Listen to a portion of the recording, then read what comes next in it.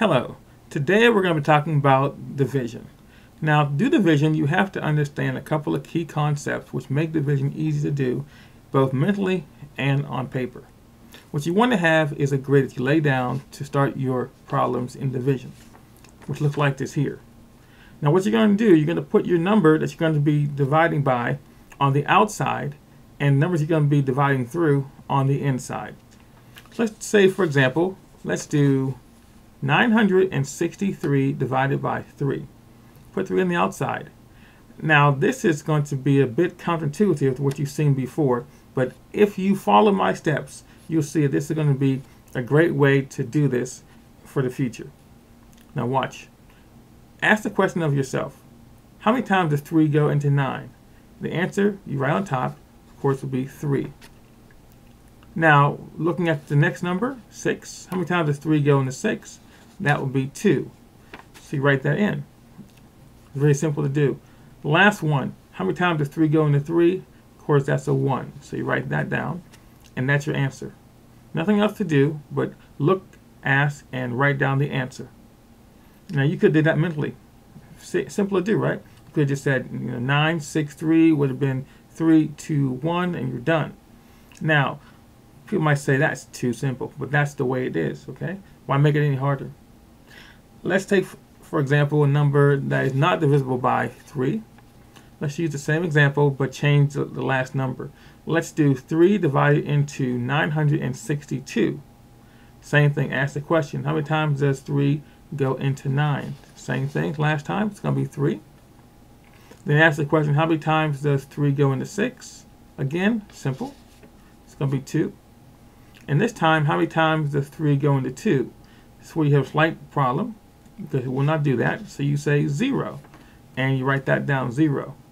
But now, because you haven't quite answered the question, you need to put in a decimal point and then move the 2 into the next divide of the fraction and make it into a 20. Now ask the question, how many times does 3 go into 20? And that's 6. So you write that 6 down. But you're not quite done because you've only used a part of the 20.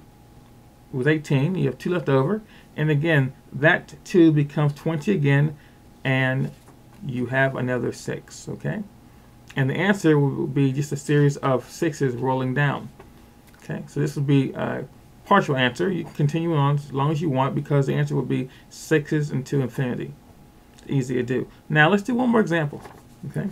I want you to really understand how this works because it's really that simple. Let's do one here, and I'll write this out in real time for you. Let's take 572 divided by 5 this time, okay? So what do? You ask the question, okay?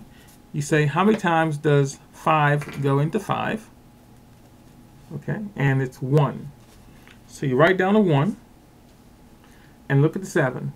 How many times does 5 go into 7? 1 time with 2 left over. So now there's a 2 right there. So what you want to do, you want to write a small 2 on top of that 2, and so now you see it's going to be a 22. And how many times does 5 go into 22? It's 4 times. So you put down a 4. But the answer has 2 left over. That will go into the fractional portion of the answer. So what you want to do is you put a decimal point after the 4, like so, and then look at the 2 left over as 20. Okay? So I'll just make this into a 20. And that's what you have mentally. You have a 20 right there. And how many times does 5 go into 20? It's 4 times. And so that's going to be your answer. Okay? So the answer is right there, and it's very simple. Now what you need to do, you need to take many examples of this to understand it, because a lot of times people, when they look at this, they say it can't be that simple. It has to be something else I have to add, or do some other steps. No, it's just that simple. Now, of course, these are examples that I'm using for 1-digit numbers divided into 3 or more. You can do 2-digit numbers divided, but right now I want you to learn the concept. Okay, so I'm not going to go into those just at this time, but we're going to do that in a future video. But those are steps. They're just as easy to do that. And the most important thing is you have to be able to logically look at a number and break it down from the left to the right. Okay? So please watch this video again. Send me any comments for suggestions. Matter of fact, this video was made from a suggestion I had from someone who was concerned about their ability to do division. So I'm very happy to address these because, like I said before, these videos are for you to learn to do math mentally, do on paper, but do it in an easier fashion. So again, thank you for watching and have a great day.